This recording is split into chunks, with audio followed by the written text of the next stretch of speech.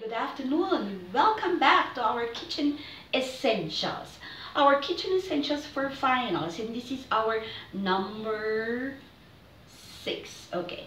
Our number 6 kitchen essentials is the 5 mother sauces, which is going to be in preparation for other cuisines that you will have in the future. So when we say French basic 5 mother sauces, you can add other ingredients to make your dish special. But if you're going to add cheese or other ingredients, it will change its name. Okay, so our first one, which is our basic, okay, mother sauce is bechamel.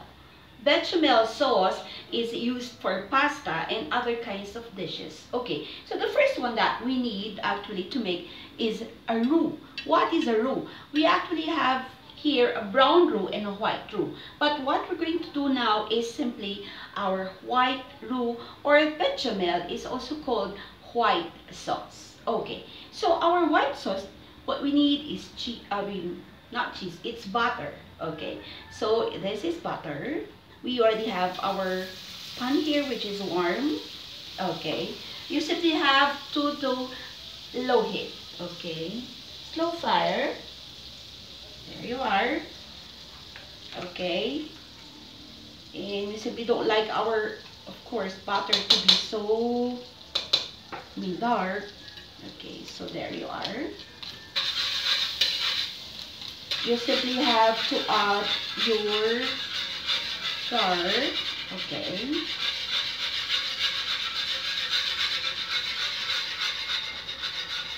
Which is your flour. We're making the white roux. That's your flour. Okay. Don't overcook your flour. Okay. So you have all mixed together. No lumps if possible. Okay, so as soon as you don't see any lumps of the flour, then you can already place your milk. Okay, so this is just simply your evaporated milk. Okay. So this is our white sauce, which is our bechamel sauce. Okay. There you are. Anyway, after watching the video, you will see the measurements. But this one that I'm preparing is just good for one person. Okay. But this can also be used for your baked macaroni. This can also be used for your carbonara. This can also be used for your lasagna. Yes, okay. So, different kinds of pasta. But I can also use this for meat, for chicken, for beef, or for pork. Okay. You just wait for it to thicken. For a few minutes, it's around 6 to 8 minutes. Okay.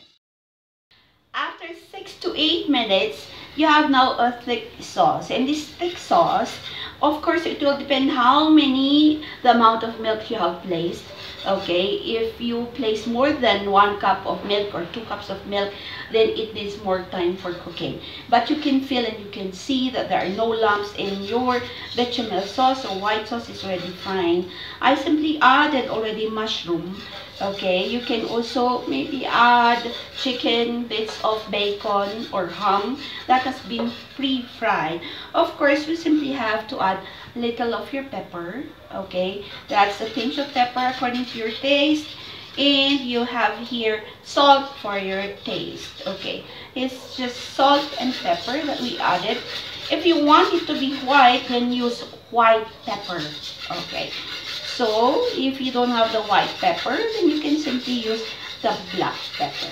We are now ready for our plating. We are now ready for our plating. So this is our bechamel sauce.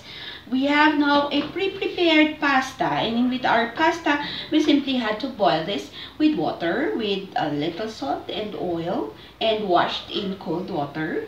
It's gonna be al dente for your pasta. We now place our bechamel sauce on top of our pasta. This is actually our bechamel sauce, And you simply have to add, of course, cheese and bits of a bacon. Okay, so this is now our white sauce. For our bechamel sauce, we now have to place a little of your cheese. Okay, oh sorry, your cheese.